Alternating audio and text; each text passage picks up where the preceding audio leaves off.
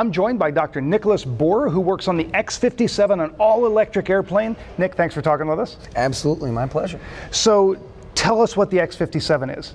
Certainly. The X-57 is an X-plane. It's an experimental aircraft, so it's not meant for production, but is used to test out particular technologies. What we're testing out here is what we call Distributed Electric Propulsion technology.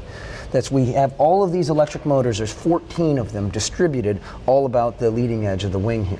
Wow, and is this going to change the way airplanes are designed? Absolutely. Much like with the introduction of, say, the jet engine, you really needed to change the way that airplanes look to take full advantage of the jet engine. You'll see they had to do things like sweep the wings back and fly them a little bit higher and faster where it made sense, where it normally didn't make sense to do that with propeller-driven aircraft. Likewise, we think with electric propulsion, in order to get a lot of the benefit from it, you want to be able to interact with the flow around the wing, which is why we have so many of what we call these high-lift propellers all along the wing. So this may be the future of airplanes? We sure think so. Awesome. Well, thanks for talking with us. Absolutely.